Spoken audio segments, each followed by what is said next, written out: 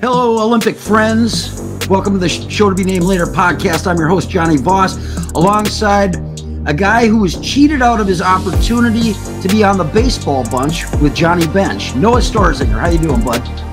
Good. I hear it's a good day for you. You got everything set up well, and yes, it's nice and smooth. Very good. Now, did you get the baseball bunch reference? That's way before your time. Have you ever heard of that show? I didn't. That is a show from my youth in which Johnny Bench was the host, and he would teach kids how to play the game of baseball. It was on right before This is Mel Allen on This Week in Baseball. So that's a blast from the past. So I didn't think you'd get that reference. But when you're talking about positives, I would say that, yeah, I mean, obviously, you know, I'm not very good with the computer.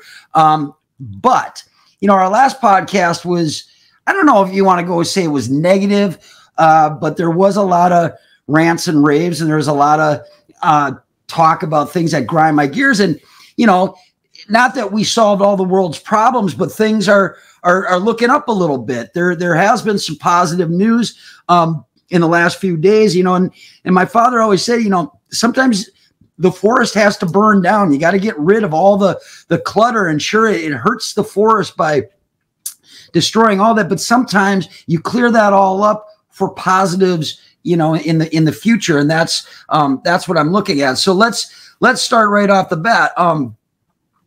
So first things first, I just read an article this morning. I was having breakfast, and because I want to try to stay away from completely bitching about this every time we have a podcast. But did you see that apparently Diamond Sports or Bally, they're close to an agreement? They're going to bring back Minnesota Twins baseball on Bally's is what the article referred to. Have you heard this? I have not heard that. That would be amazing, because again, I have not watched a baseball game since they cut it off. So yeah. I need to watch some ball. Right, but now I would be there. The two things that I'm going to complain about, and then we're gonna get on to solving real world problems. But so Saturday night, I mean, okay, Sunday, the Twins were playing the Brewers, and I get up and I'm all groggy because Saturday night, the night before, I was up at Pathfinders in Hinckley, you know, and that's a crazy time. That's a party. I mean, they had the White Sidewalls playing, and you know, your aunt was grooving to the White Sidewall. It got pretty crazy, pretty nuts. So I was groggy the next day. I looked for the Twins game and I can't find it anywhere. I can't find the Twins game, and I have Fubo. And I text my buddy Connor, and he's like, no. I'm like, why do we not have the Twins game? And he's like, oh, because God hates us. And I'm like, no, I need a real answer. When did Roku enter the fray? How does Roku how do they have access to the games? I don't know. I think it started this year, but yeah, it's like once a week or something. I don't know. They're filming a game, so it's everywhere. Not a way to enjoy a hangover by having no Twins baseball. And then, so I mean, that brings me to my next point. So, you know, that's all fine and good, and I love it. And the article went on to say, you know, the Twins are done with Bally's after this year. It was only a 1-year contract. I think the Twins they're pursuing how to figure out Minnesota Wild, the Minnesota Timberwolves. But now, if you think about, if you were a Twins fan this year, and I mean, I was given a gift by my good friend Connor to have football, but think about that. You plunk down $100 for a month or a 2-month rental of it, because that's going to make that streaming service obsolete, right? If you get Twins games back on Bally's, that would completely make that there'd be no reason to have it. I mean, I suppose you could still stream the World Series of Poker or Bass Fishing Legends or whatever it is. I would be kind of pissed off if I plunked that money down to get just access to the games, and then in a couple months, forget about it. Thanks, but no thanks. Yeah, it's a crazy cycle for people, because yeah, you'll pay $100, a month or whatever it is for Fubo, and then you're switching again back to Bally's, and then next year you'll probably have to find something else because it's going to be on another fucking channel, and it's just a vicious cycle of endless disappointment at this point, just to watch your favorite baseball team. I agree. But now, speaking of positives, though, I happened to be at the game yesterday, and there was, even though he gave up a run, there was somebody that rejoined the Twins, as well as I hear this weekend in Detroit, we got some good news. I believe Royce Lewis and Miranda are going to be in Detroit for the upcoming weekend series, correct? Yeah, they just sent down Jair Camargo, and I think they need to make one more move. But it sounds like Royce and Miranda are rejoining the squad, which is right. The vibe's already good from beating the best team in baseball 2 out of 3. And now you bring back some big guys. Like that's gonna be great. Right. I was really pleased to see Brock Stewart back in a Minnesota Twins uniform. You know, the little rust yesterday, did give up a run, but that's all right. I think it's going to help the Twins in the long run. So those are the positives. You're getting some boys back. The one negative is what I read this morning. Carlos Correa is still in a walking boot, and he will not make the trip to Detroit. I don't know about New York, but that is a little concerning to me. And the reason that I say that is because there has been talk about with his foot and the fact that this may continue throughout the season, that if Carlos Correa is going to be a somewhat of an everyday player, he might do the Byron Buxton thing, and you might DH him the rest of the year. And that takes away from why Carlos Correa, to me, is such a stud. Yeah, I'll believe it when I see it. I don't know that he would ever do that. I just think he'd rather sit on the IL for a little longer to be able to play in the field than DH. But you know, I think we'll see him in a month or so. I don't think he's going to play. I think we'll see him towards the end of August, truthfully. And if, you know, getting Royce back, Miranda back, like, I mean, if it means that's the time it takes for him to heal and we can get him back for the playoffs, I think that's great. But we'll see. Again, if he wants to DH for the whole year, I'll believe it when I see it. I don't know if that's something I think he would agree to do personally. Well, yeah, and the point that I guess that I was trying to make. So yesterday, had the privilege to go to the Twins Phillies game and the last of the 3-game series. One of the reasons why, wasn't because, you know, I'm like most people that, the best team is in town, so now I've got to go. And there are certain players that I do like on the Phillies. One of them, Trey Turner, I think is an absolute stud. And yes, I definitely go out to spend money to watch that guy play. And so in the course of the day, I continued to just glorify Trey Turner. My buddy who I was at, former guest, Chris Castino of the Big Woo. Sometimes my friends like to challenge me, and so he put me on the spot right away, and he said, who would you take, Carlos Correa or Trey Turner? And immediately I said Carlos Correa, and which almost even shocked me a little bit because of all the things that I was saying about Turner. And Chris said right away, he goes, wow, that was really quick. And the more I thought about it, I was like, now, wait a minute. Did I pull the trigger too quickly? But Trey Turner can hold his own defensively, for sure. But I would give the nod to Carlos Correa. Now, I believe Turner is batting well into the 3s. Okay, like his batting average is pretty high, a lot higher. But he hit a home run yesterday and now is tied with Correa for home runs. And Correa's got, I believe, 10 or 12 more RBIs than. So as I was doing my research, and I'm like, you know what? I'm going to stand by it. And I never did falter yesterday. I continue to go with, I'd take Correa over Turner. But as I did some fact finding, this morning. I was like, no, the numbers. So I guess that goes back to my original point. If he were to DH, that would take away from the Carlos Correa experience for me, because that, and the other thing is the tangibles with Correa versus Turner. There's something about Correa that can fire maybe teammates up, a fan base up. He's just got something. I'm not, now I ain't saying Turner ain't bad. I'm just saying that I think that I would give Correa the nod if it were head to head.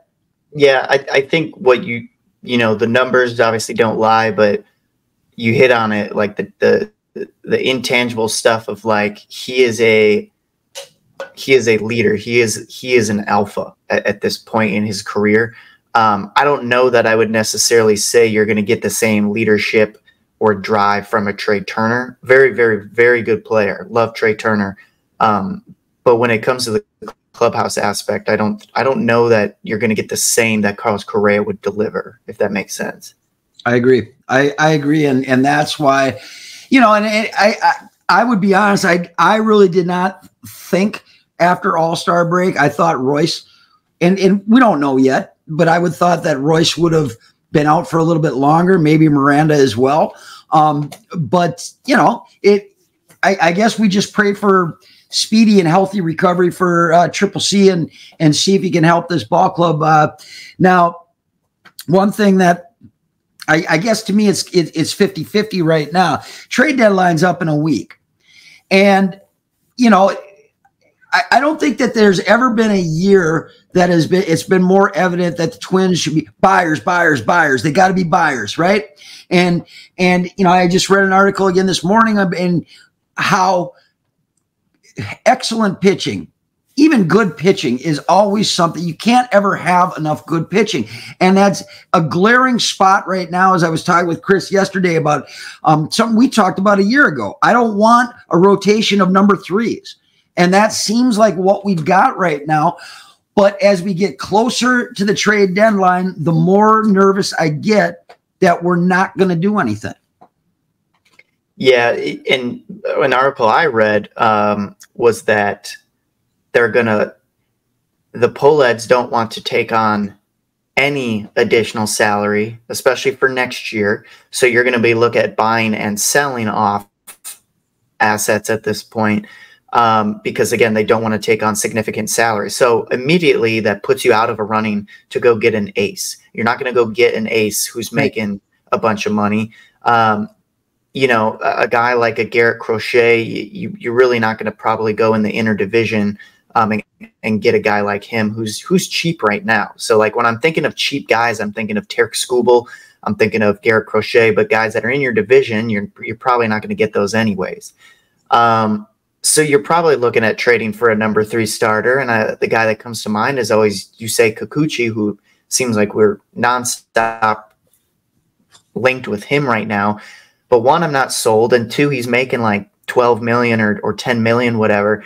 And so I don't think they're going to want to take on 10 million, and you're going to have to send some salary out. And who is that? What salary are you sending out? And we heard it last year when everyone was hurt and we got him back at the trade deadline. It was, well, the best moves that the Twins could make are just getting everyone back healthy. That's the best trade deadline moves. And I hear the same thing again this year is, well, you're getting Royce back, you're getting Miranda back, Correa's going to come back. That's your additions right there. It's like, no, I truthfully, like, Joe Ryan is not leading you to a World Series. He's not. I don't think he is right now. Bailey Ober has been great, but he's not leading you to a World Series. Yep. Pablo Lopez has not been sharp this year. So, and God bless the law firm. Simeon Woods Richardson, man, is been a stud. But what you just said, he ain't going to lead you to World Series. Not this year. No, and that's the thing is like, to me, if you don't make a move, it just shows me.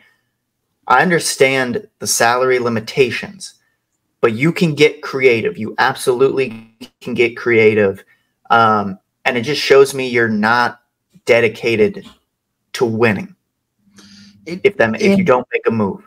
And that is a great point, because I believe that the Twins are good enough to make the playoffs and that's it. They'll make the playoffs, but I don't think that they're going to make a legitimate run. You would hope, okay, well, let's see. Everybody's healthy offensively, and we knock 10 runs in every game. Okay, then, nobody saw Arizona, Texas last year, right? Okay, so it's not out of the realm of possibility. However, to me, it looks so evident that right now you could rent a player for 4 months or 3 months, right? You could rent a pitcher, and if he's not in the picture next year, fine. It makes way more sense right now to be able to rent a guy for 3 months than if you're a Polad or your last name is Polad at the beginning of the year and going, oh no, I'm not going to pay this guy for the next 5 years, millions of dollars or whatever. So fine.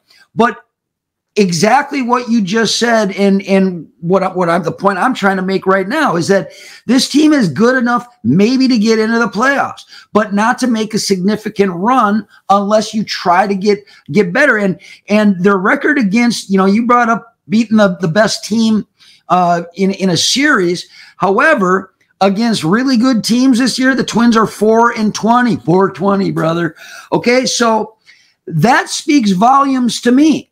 That's all fine and good that you can beat up on the Chicago White Sox, all right? But when it comes, and especially at playoff time, the really, really good teams, we have not matched up well with. No, and again, it depends who you play. I could see us getting out of a wild card round, a best of 3. Maybe you get lucky in a game or whatnot. But to your point, like, we saw last year how important pitching was in the playoffs with a really good Pablo and a really good Sonny Gray for a game, basically. But and I don't know that. I think the Twins want to trust Joe Ryan and Bailey Ober to be those guys right now. Right. But I don't know that Twins fans are fully backed on that. And right. It's not to say if you go out and get Kikuchi's not that guy either. No, but it's a rotation of number 3s. Yes, and that's the thing. They're not going after a Skubal, a Crochet, whatever. They're going to go get a number 3, a Cal Quantrill, whatever it might be. And it'll put you in the finish line. It'll definitely put you in the playoffs. It absolutely will.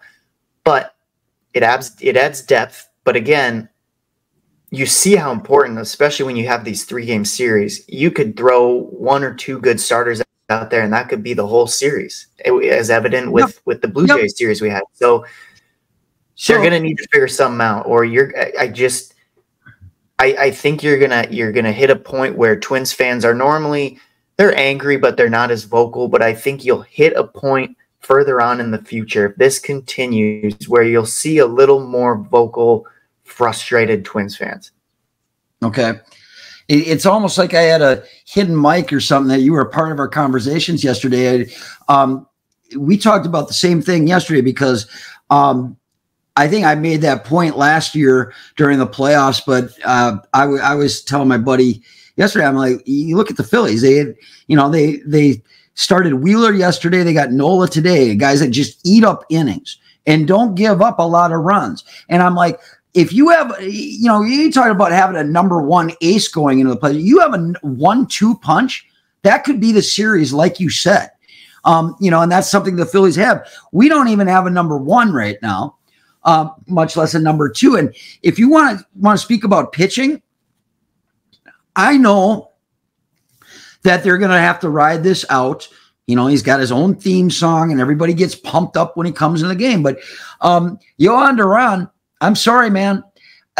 He worries me. And no, wait, because I see you're smiling, but I'm going to tell you, man, the last 2 games, prior to yesterday's game, like game 2 against the Phillies, when he came in and it was 0-0, I knew the game was done.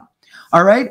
I do not trust Duran in a playoff game. If we are up 2-1, 3-1, him coming in, at least right now, I don't trust him at all.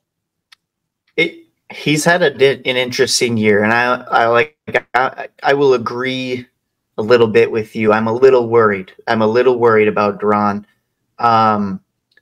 Do I think he'll figure it out? I do. I think he absolutely has the stuff to completely blow people by, and right now that's my point. He's so stubborn though, and always wants to force the curve or the slider, his breaking pitches, when I would like to see him just gas guys on 3 pitches. But it seems like it's too much for him that he has to prove to his pitching coach or to Major League Baseball or whatever it is that he has these, and he does. He has worked on those pitches this year. But for a lights out closer, he has blown more than what he should have this year as far as giving up runs in the 9th inning.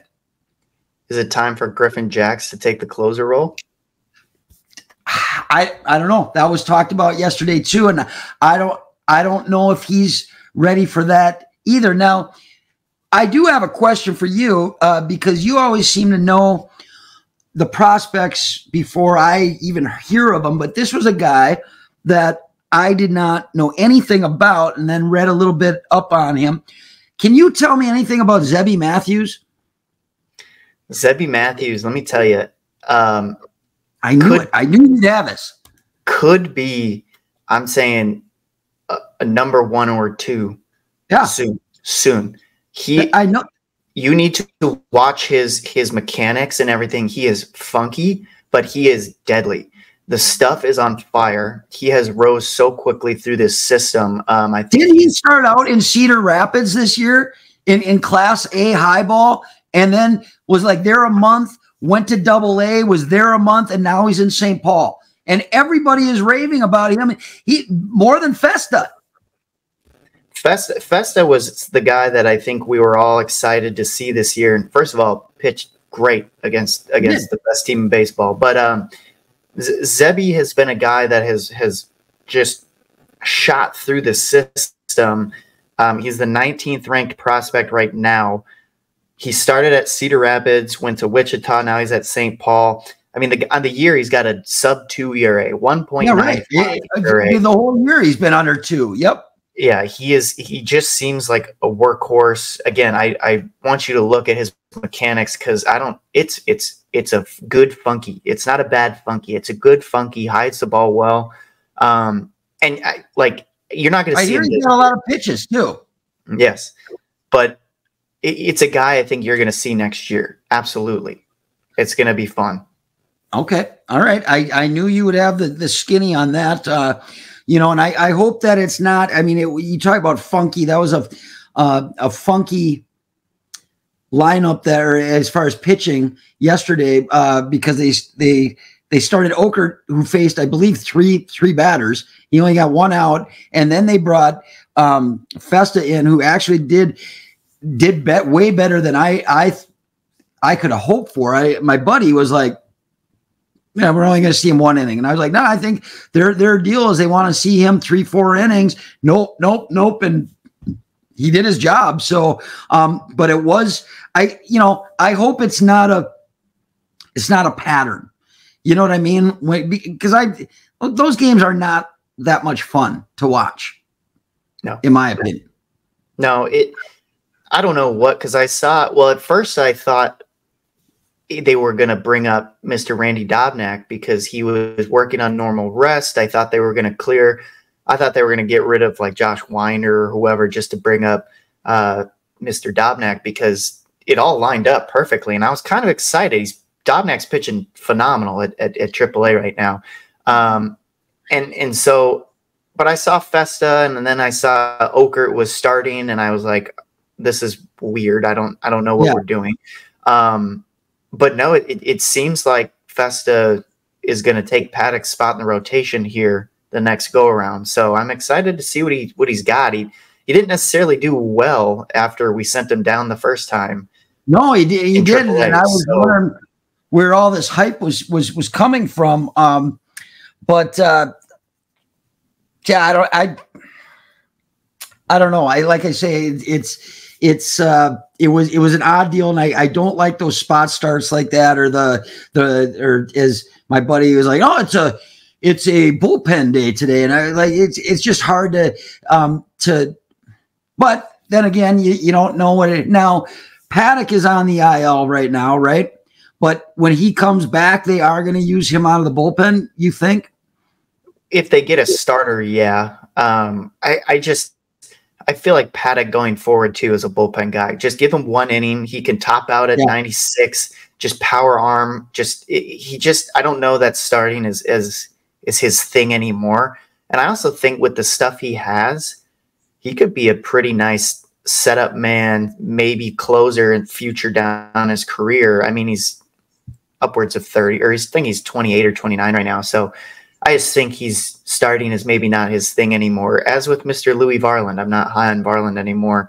No. But I think Festa is. What? I'm sorry. Go ahead. Well, I was to say I think that's his rotation spot until they hopefully go get another starter at the deadline. And what's the deal with Randy Dobnak? Did he tell Rocco that Fish sucks? Or like when he was up in Minneapolis, like what is the deal? Why has he been blackballed so much? Because I do see his numbers in St. Paul, and this has been going on for about a year and a half, where you're like, well, you would think, and the guys that they do try out, and it seems like Dobnak always gets passed over. Yeah, I don't know. Well, I mean, the hard part is he's not on the 40-man roster, so you'd have to clear a spot. Right.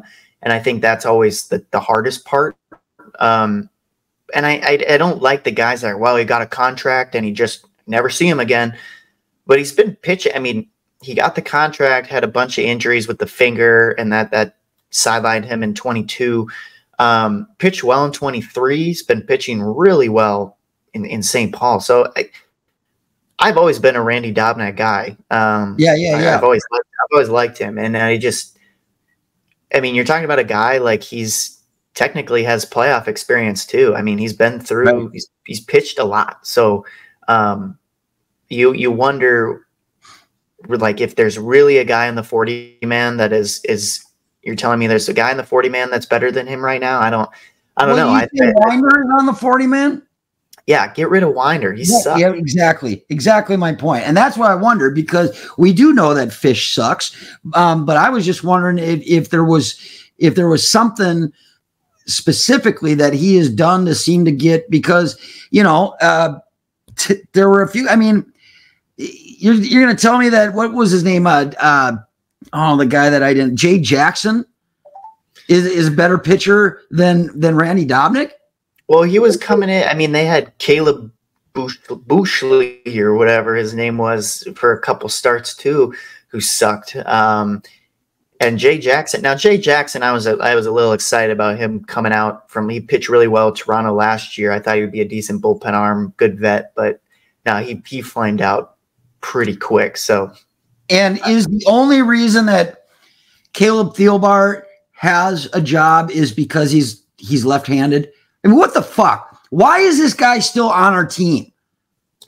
It's the veteran lefty presence, and he's from Minnesota. So bad. He's so bad. Thielbar needs to be so whatever roles they give vets in the organization. He should absolutely be a coach with the Twins, right. But he needs to be done as a player. Man, I'm tired of it. They're figuring out what to do. I think. I don't know. It's done. Okay. Last thing with baseball. Happened to see my boy Paul Skenes. Happened to see who finally was able to beat him this year. I did. The fact that he pitched into the 9th inning and still, I mean, first loss of the year too. Who was that too? I was going to say the Dodgers. It wasn't the Dodgers, though, right? Oh, St. Louis Cardinals, baby. Yep. Hold on. His first loss of his career, and he only gave up 2 runs. I mean, he's still a stud. He still was. Yeah, you see the picture of him too on the fence, looking at he is a workhorse. He is going to be a problem in the NL Central. I agree. My boy Paul Skenes, dude. All right. Next thing on the docket for me, the Minnesota Vikings. I do have a small problem with this. Waiting for the NFL to hand out any kind of punishment on Jordan Addison. To me, that was a pussy ass move, man. It was like you got two parents and you got one parent that doesn't want to be the bad guy or whatever. Wait till your father gets home and he's going to hand out that's to me what it was. Not taking a stand at all. We're going to wait and see what the NFL does with them. So it's not our problem any longer. Total pussy ass move. Your thoughts? I don't know. I don't know what they're going to do anymore.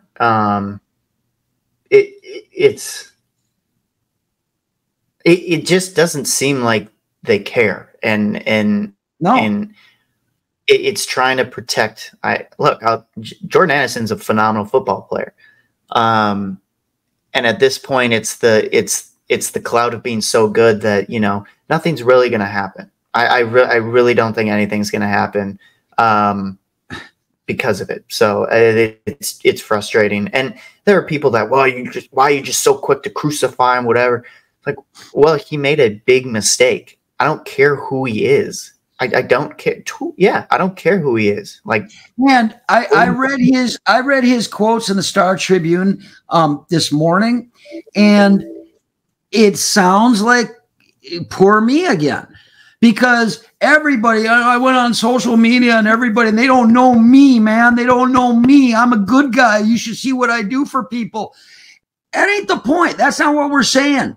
And all he did was talk about, he said, I don't know what's going on, but I take full responsibility. Blah. He did issue an apology, but most of the article was about him saying about how he had to have his teammates make him feel so much better because this has been so tough on him because of all of the crap that he has taken on social media about this. What did you think was going to happen? Exactly. And it was exactly what we said last week on the podcast about holding people accountable and saying this is not going to be tolerated. To me, it's been how long since this has happened, and there's been no decision whether by the NFL or the Minnesota Vikings organization. Well, what would you do if you were a kid and that happened? You were like, well, it doesn't sound like this is it's a very big deal then. So, and I've done it before and nothing happened. So, you know what? I think people are making too big of a deal about it. I don't think so. What would are you, I'm not a believer right now that there are some people that say he just needs to be traded. I don't necessarily think. I don't say that either. But are you a fine or a suspension kind of guy? I'm okay with suspending him. And maybe because to these guys, money doesn't mean that much until it's gone after their career is done, right? So, you see guys picking up fines all the time on purpose and saying, kind of like Tom Selleck in Mr. Baseball, where he's just destroying equipment. And they say, well, he pays extra money after being fined. And he said, well, what's that for? Because I'm going to destroy way more equipment and then start, to me, it's to say a suspension might say, because then that hits you in your wallet and you don't get to show off on Sunday in front of millions of people, but if you're suspended, you don't get paid for that week either. So I wouldn't mind a 2-game, 3-game suspension. That would not bother me. Vikings aren't going to win 10 games this year, so it's not going to matter. Did you see who happened to tear their ACL? That was next on my list. And it's too bad because I like Blackman. I thought he showed some promise last year. And I think he started 3 games last year. Our cornerback situation is not the best. Now, I did like that they brought Uncle Shelly back, though. You were the one that texted me about that. What's your thoughts on that? I like Duke Shelley. I thought he should have been back last year. I thought that you know, he adds a nice energy. And I think now him and a Brian Flores defense, I just think it'll be real nice. Now, when you're looking at this cornerback situation, though, I mean, Caleb Evans at least on the depth chart, he's number one. And I'm sorry, he's junk. He's crap. Bubble. He's so bad. Byron Murphy has his moments. Andrew Booth is interesting. I don't mind Najee Thompson a little bit, but after that, I mean, now I heard they picked up a former Texan. I can't remember his name, but I mean, at this point, I don't know what you do with the defense, because it's. Well, I think the secondary is going to have trouble, but I think our defense is going to be fine this year. I really do. I've heard Cam Bynum was recently meeting with someone because I guess he played cornerback in college or early college. I guess maybe he'll play corner now instead of safety, but it'll be an interesting with no Mackay. So. Let's see. Yeah, right. And that one did. That one I was disappointed because I wanted to see what he was going to do this year. Now, speaking of college, now Matt Rule, the head coach of the University of Nebraska, because I guess it was the Big 30 media day yesterday, or whatever they're calling that conference now. And Matt Rule, the head coach in Nebraska, called the Big 10 the NFL of college football right now. And then there was this huge article about, the 4 teams that were added: Washington, UCLA, USC, and what was the other one? Stanford, right? Mm-hmm. Oregon. I'm sorry, Oregon. And I'm going to try, because I know there were a lot of fudges last week. I misspoke on a lot of things, so we're going to try to get those things right. But anyways, the whole article was based on these Big 10 players and coaches saying that these 4 West Coast teams are really not going to do very well in the Big 10 because of the cold weather and because they're bitches. All right. And I agree. I've never been a Pac-10 guy. I thought they were soft. They do play in warm weather. They don't know what it's like to play at Camp Randall in November. But I guess the reason I bring it up is because the SEC grabbed Oklahoma and Texas, stole them from the Big 12. You basically have 2 conferences in college football right now, and that's it. And when is it going to? Because I looked ahead to this and I'm like, man, the world is just really, really different. You've got 16 teams in the Big 10 right now. Mm-hmm. And I just, if you're only going to have 3 or 4 conferences down the road, that's what college football is going to consist of. I don't know, man. There's nothing about Oregon football that screams Big 10 to me. Nothing. There's a lot of teams that it doesn't scream Big 10. And to your point, I didn't even think about that. Those teams coming to Minnesota, to Wisconsin, to Nebraska, whatever, to play in that cold weather. I mean, you saw what happened when the Dolphins came to Kansas City to play in the cold weather.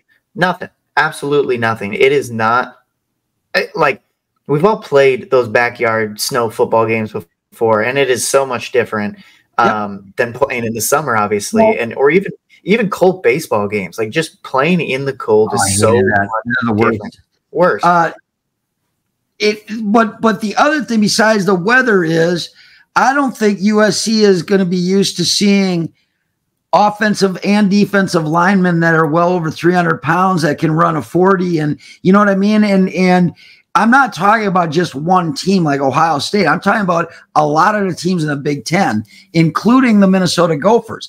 You know what I mean? So I don't know. I guess I'm not. I've always been excited when Big 10 football would start, and as a Gopher fan, you'd be excited for the first 5 weeks once they got Ball State and Western Michigan off their schedule. And then when the Big 10 schedule started, then you're like, oh, okay, now we're going to be a 500 team, hopefully. But this year, I mean, I just don't have, you know, and I apologize, Marty, because I know he thinks this is the best thing to ever happen because he's, you know, his alma mater is USC and he thinks Pac-10 football and basketball is so incredible. No, it's not.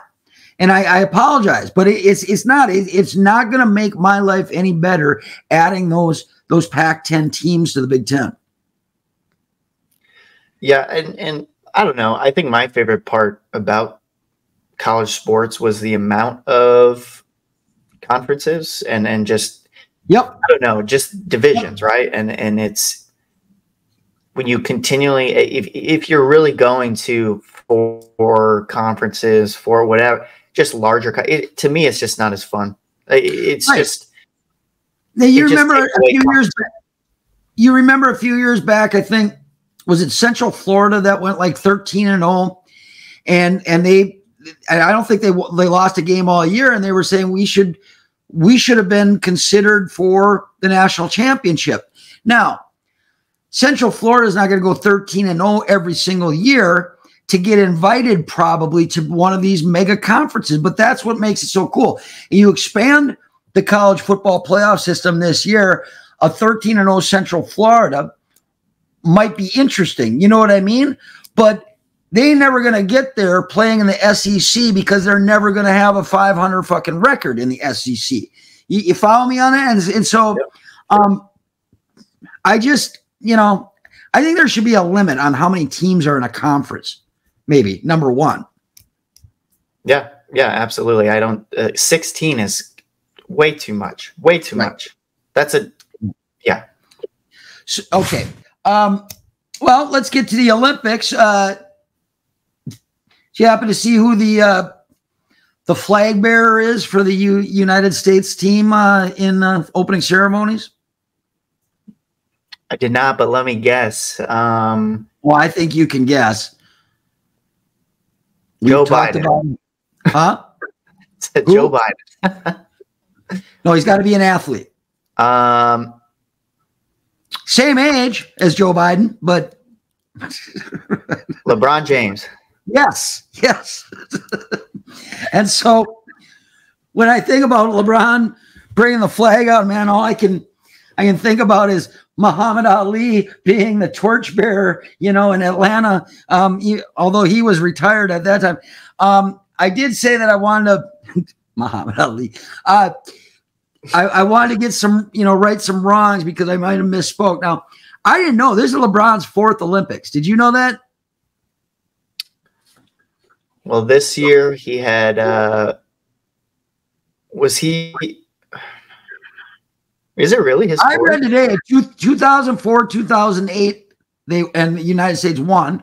In 2012, I think they won the bronze that year. And that was he was the LeBrons, just, you know. Yeah. And so I was right, you know, I mean, good for him.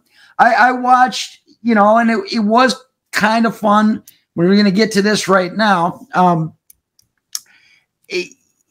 It's different when someone like LeBron is on the team that you are supporting, you know, and so he did some things in one of the exhibition games we're going to get to. I'm not going to say it by name because I'm going to tell you right now, the U.S. men's basketball team, they're setting us up for a fall, Noah.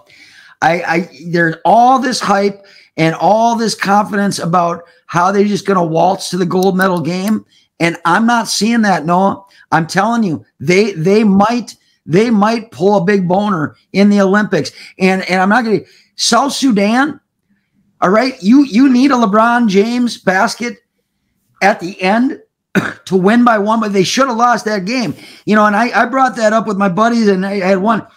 Come on, Johnny. That was an exhibition. It doesn't matter. They were 45-point fucking underdogs, and they should have beat it. And that would have been the United States beating the Soviet Union in hockey. It would have been. It would have been the biggest upset.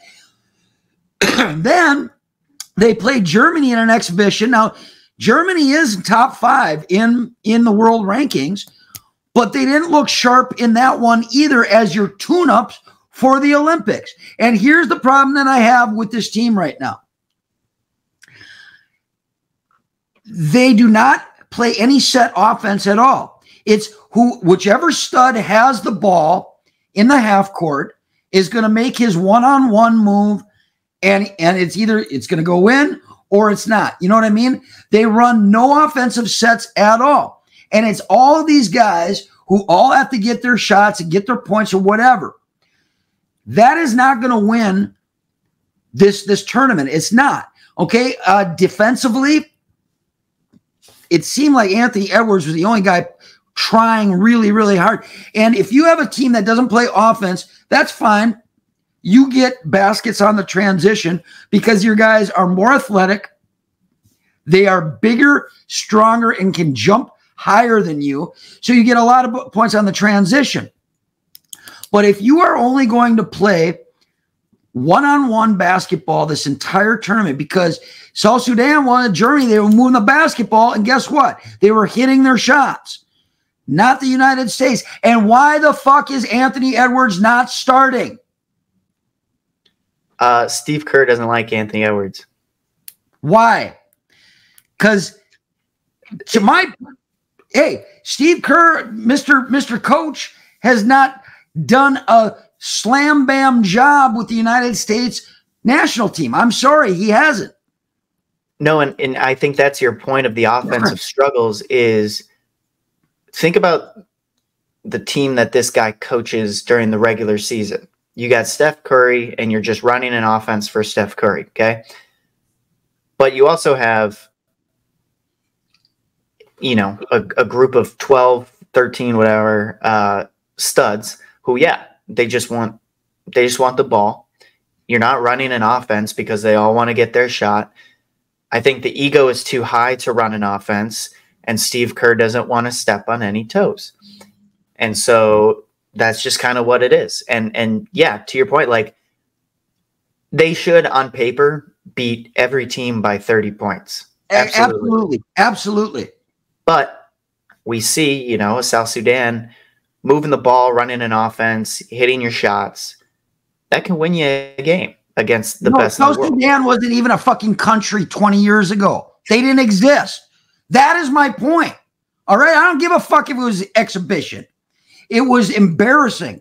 And I'm telling you, man, like, oh, lucky for them, they're not in the group of death, which is Group A, I believe. But I'm going to tell you, man, I think that I'm not going to say we're not going to win the gold. I'm just going to say that it ain't going to be a hop, skip, and a jump by any stretch. Now, I'll say, like, worldwide basketball is way better than it was 20 years ago, whatever. And you've got a lot of NBA players playing on, non-USA teams. Right. I'm not saying I think the competition is a lot better this year. But you're going to tell me that I'm saying it's not. You're going to tell me that Dennis Schroeder and the Wagner boys are better than this super all-star lineup of NBA players that the U.S. has? No, but they're going to run an offense, right? Because they're not Mr. Get my shots. So Yep. So I mean, and speaking of international play, I agree is way better unless it's women's basketball that you're talking about, because I don't see the women's team having as much difficulty. But however, they did lose to the WNBA All-Stars, led by two rookies, Angel Reese and Caitlin Clark. I found that interesting. Fortunately for them, I don't think Japan is going to give them the same kind of fight in the Olympic Games. But to me, that was kind of like a cherry on top for me to see the WNBA All-Stars beat the U.S. And I am not cheering against the U.S. women's Olympic team. I'm not. Just like I'm not cheering against their soccer team. I will never cheer against my own country. However, shut the fuck up. All right. And so if that's what it takes, and maybe, that they did them a favor by saying, look, you're going to have to step up in the Olympics as well. But hats off to the WNBA All-Stars for beating the Olympic team.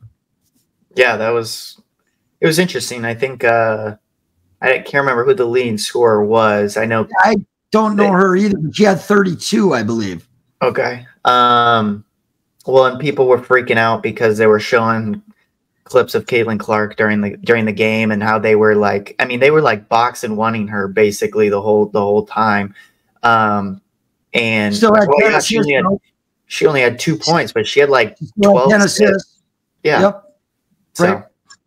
And I liked both of those ladies. I believe Caitlin and Angel both said, look, you know, it was nice to win, but we plan on being on that team in 4 years. So, I mean, we have respect for that. And then I didn't hear a lot of the Olympic ladies saying nice things about the WNBA All-Stars and the rookies, but that's fine. We've already covered that part of it. Okay. Did want to bring this up. I don't know if you saw what happened yesterday. And we talk about keeping politics out of shit, but you know, the ancient Olympics were brought up on the idea that it was all about competition. So that meant that if you had warring city-states at the time that the Olympics were being held, they had, and I don't speak ancient Greek. If my father was around, he would give me the word, but the Greek word, basically the definition is the laying down of arms. That word meant that during the Olympics, there was no conflict at all. And the reason being was it was so that the city-state that was hosting the Olympics could not be attacked because their defenses were down.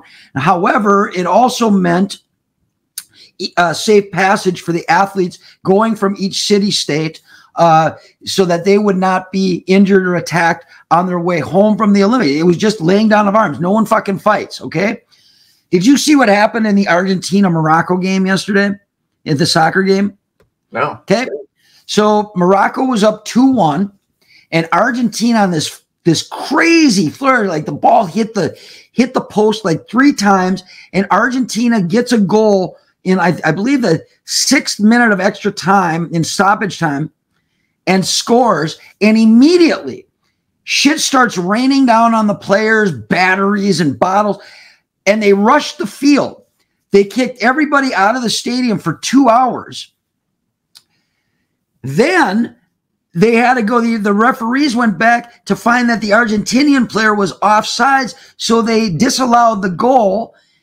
And no one is in the stadium at this point. Now, my point is, if you allow it, because this is not anything to do with the Olympic Games. Now, you got 1972, the Munich Games. No, those were terrorists that took that out.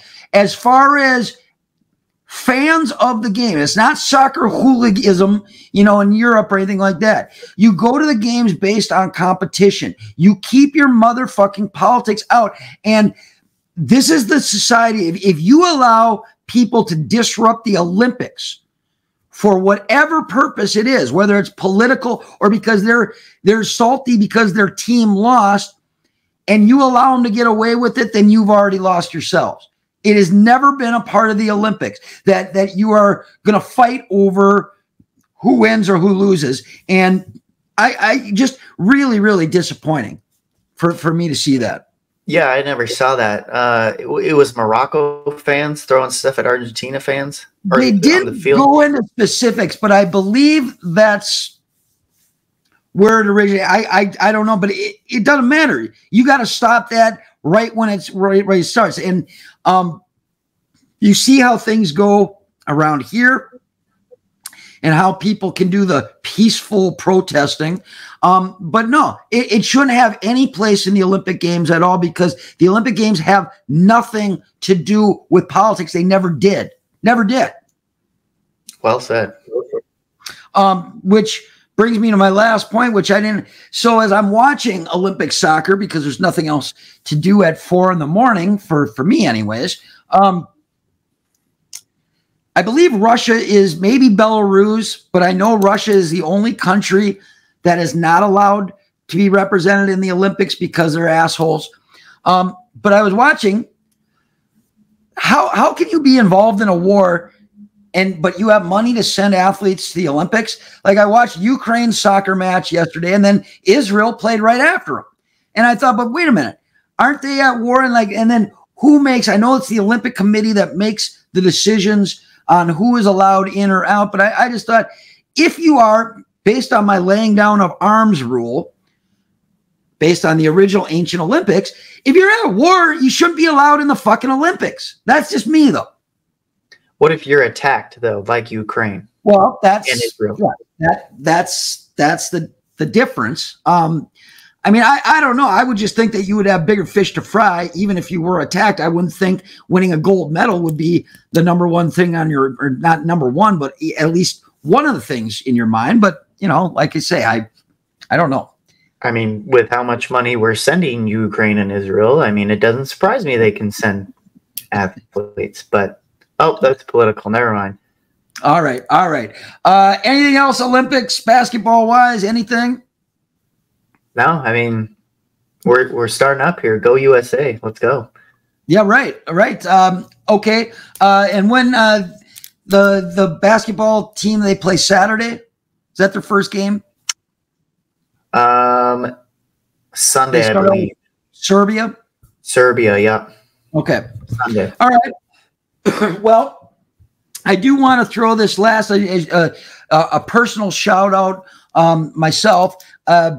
Yesterday, I said I was at the Philly Twins game, and as we were leaving, young man, probably about 11 or 12 years old, was kind of zipping by me. We were walking on the ramps, and you know, because I like to mess with people sometimes, I'm like, oh, that's fine, but no running. There's no running at the target field, and you know, the kid kind of put his head down. He's like, oh, I understand. Okay.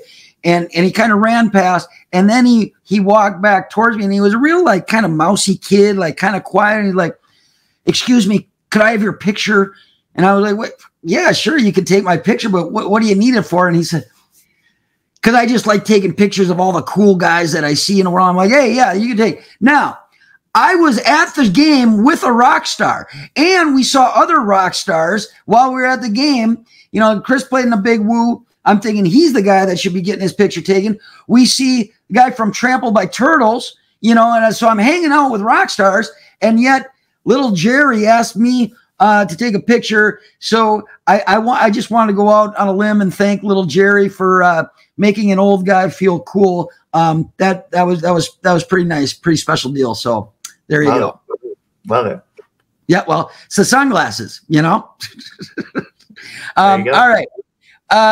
Anything else you want to talk? A short one today, but that's because hasn't been a lot going on. We'll have a lot to talk about in upcoming podcasts because there's a lot of stuff happening. But I really got nothing else at this point. No, I mean, Timberwolves basketball's going to gear up here soon. Summer League's done. And we didn't talk a lot of basketball, Timberwolves basketball, but a lot to be excited about.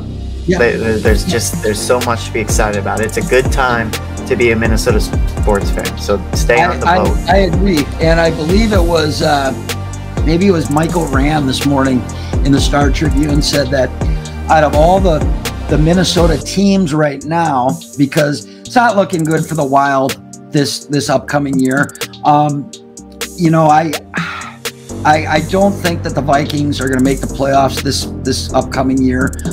United sucks. Twins might do all right, but he was going down all the teams, and he said, you know, basically the Minnesota Timberwolves are your heavyweights right now. And you know, the Vikings have owned this town or this state forever. They're always the number one draw, right? But right now, I got to agree with Mr. Rand and say, yeah, the Wolves are right now the Mike Tyson, the Muhammad Ali, you know, of Minnesota sports right now. Too bad the Gophers don't even qualify. But anyway, you know, it is a good time to be a Minnesota fan, I believe.